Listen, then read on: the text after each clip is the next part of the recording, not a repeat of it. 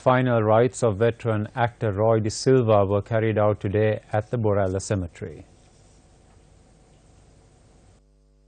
The remains of the late actor were placed at a private funeral parlour in Borella. Roy De Silva, who suffered a heart attack, was 80 years of age at the time of his demise.